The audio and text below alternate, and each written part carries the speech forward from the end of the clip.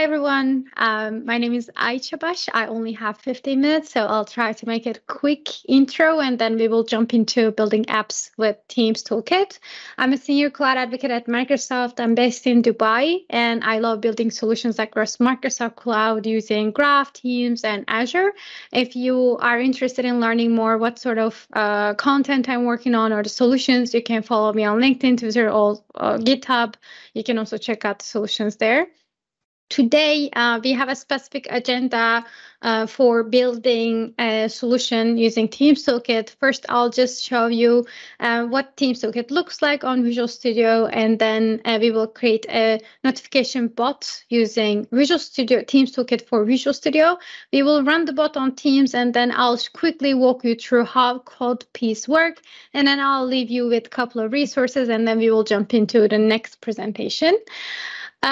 Okay, so I think next is just jumping into the demo. Let me bring Visual Studio. First off, if you go to Visual Studio installer, you will have to install web development package, and you will have to check Teams development individual component to make sure that you have Teams toolkit is coming with the web development package. When you install Teams toolkit, whenever you want to create a new project, let's say that we are creating a new project right now. When you type Teams, you will have to see Microsoft Teams app as one of the project template options. I'll select this, and meanwhile, we're actually creating a notification bot. I'll just keep the name as it is, but you can change the name, you can change the location, and you can also change the solution name. We can create this. When you're creating a Teams app, there are a couple of options available. First one is notification bot, which is for the scenarios where you want to get information from APIs, or I think the basic one I can think of is the weather API. For example, you want to receive notification every morning at 9 a.m. How is the weather like today in your own location? You can use notification bot to get this information from different APIs. There are different trigger types. The trigger can be HTTP trigger. You can use ASP.NET Core, Web API, or Azure Functions to do that. There's also different version of receiving that notification, either when there is information coming from the API, so you will send that notification information to the user, or you can set a timer, as I mentioned in the weather bot. Every morning at 9 a.m., you will get this information so that you will use the timer. You can also build both of them in one single bot by using notification bot, HTTP, and timer trigger. You can also go for a comment bot. Today we will focus on notification bot. I will quickly summarize you how the rest of them works. Comment bot is a great scenario if you have question and answer type of app. You can build different types of questions and answers. I think comment bot goes really great when it with Cognitive Services Q&A Maker API. You can actually convert your website Q&A, or if you have an Excel sheet with questions and answers, you can just use the Cognitive Services API and call the API from comment bot, and it will drive all of the questions and answers through the comment bot on Teams. Tab is basically the surface we use. It works like a web application, but it runs on Microsoft Teams. If you want to, let's say, run group tasks, or if you want to build a dashboard inside a team channel, I think Tab is a great option, great surface for us to check internally on Teams. And messaging extension is the extensions for the if you want to compose a message by using adaptive cards, for example, messaging extensions are great actions. You can directly compose all of the cards inside the messaging extension, inside the message, and then you can send the message directly in the chat.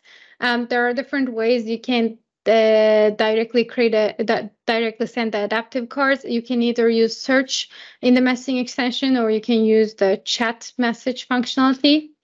Today we will focus on notification bot, and for today's scenario I will use ASP.NET Core Web API, but if you're more comfortable with Azure Functions, you can just go with Azure Functions option, and you can try that locally as well.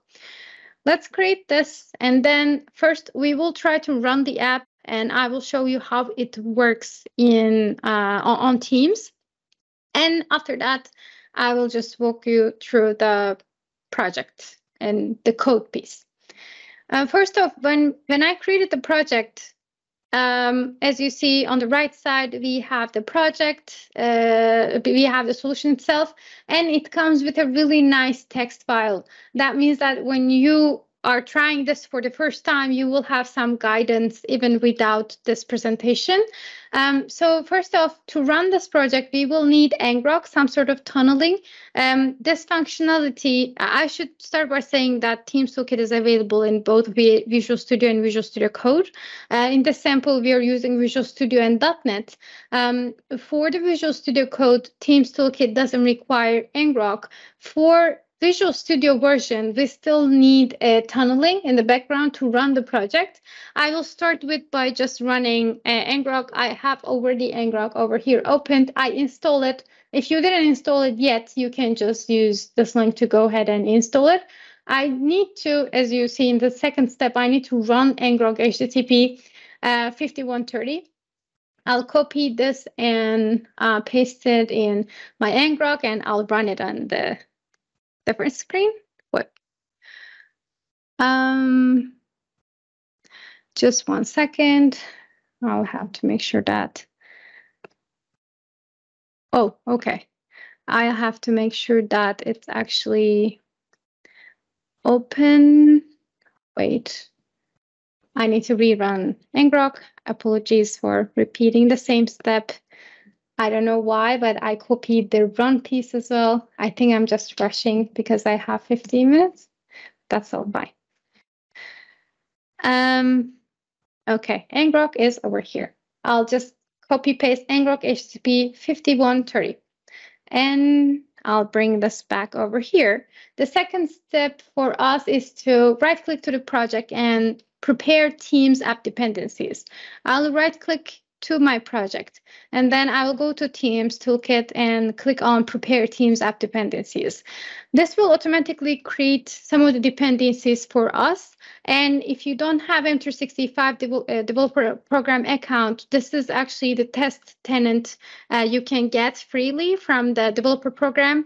I'm just using the test tenant we created from Microsoft 365 developer program. If you have all the permissions in your company account or work or school account, you're fine. You can just use your own account. But if you don't have all the permissions or setup for testing Teams apps, I highly recommend you to go ahead and create a free testing tenant in the developer program.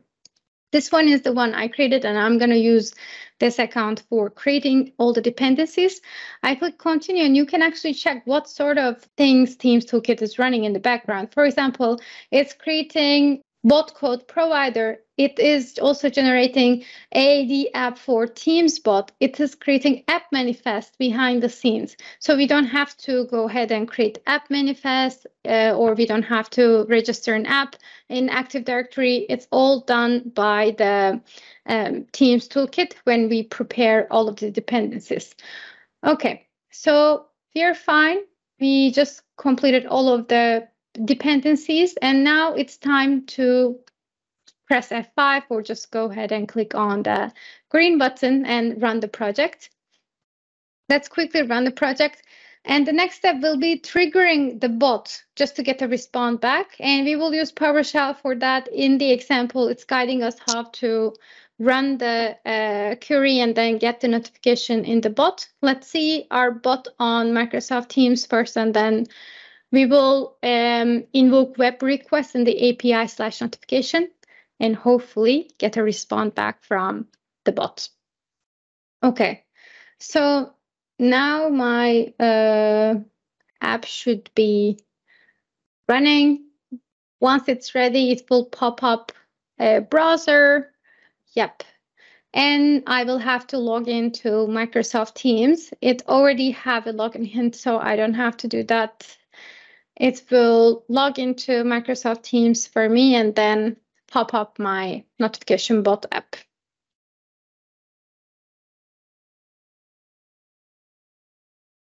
Okay, so our app is ready, I will just click add, and this will bring me a private chat with bot and myself. That means that our bot will be ready to test and debug. And once we have our bot ready, the next step is definitely triggering the API so that bot will bring us something. It will show us something. So for that, as you remember, in Visual Studio Code, it was suggesting us to use PowerShell to invoke web request. I have a PowerShell open over here. I will just copy paste this and see if we will get any notification on Teams.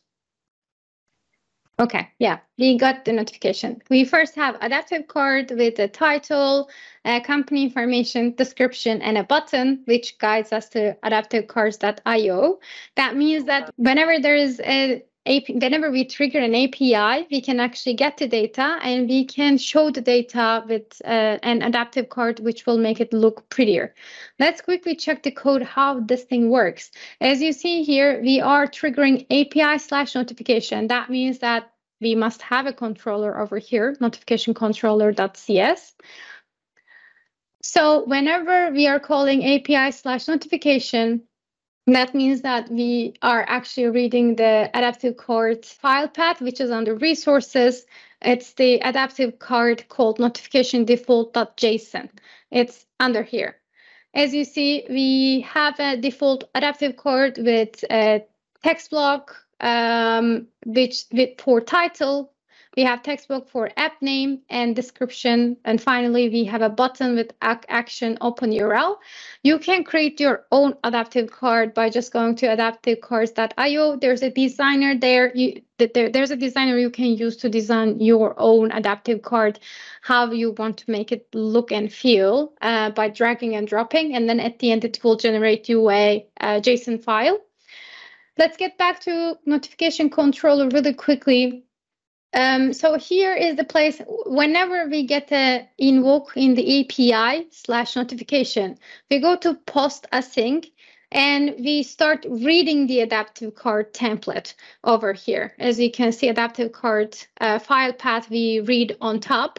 And after that, we are basically sending the adaptive card by just generating a new adaptive card. We are filling the information over here. That means that the adaptive card you create is reusable. You can just reuse the same adaptive card to send different messages to the end user, or you can use different ones for different purposes.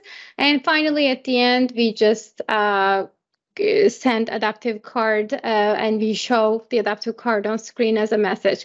You can totally change the post, basically you can change the response of the bot.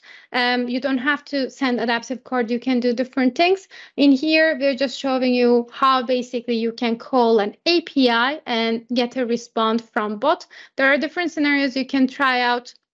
And one of the great examples Uvesa mentioned at the beginning of this call is the stock bot notification scenario that my colleague Gary prepared. It's available in the devlogs. I highly recommend you to go ahead and check out if you're looking for a tutorial type of learning. And let me quickly wrap up by sharing a couple of resources in general about Teams Toolkit. We have a documentation about Teams Toolkit overview, installation guidelines, and how you can create your very first app by using Teams Toolkit on Visual Studio, and some of the FAQ for Teams Toolkit. I think these slides are available in the main slide deck Vesa puts together, so you can go ahead and check the links in the main deck. If you have any questions, I will be available to answer in the chat as well, or I don't know if we have any minutes to answer the questions, but I'll be available both in the chat and here if there's any questions. Thanks, everyone.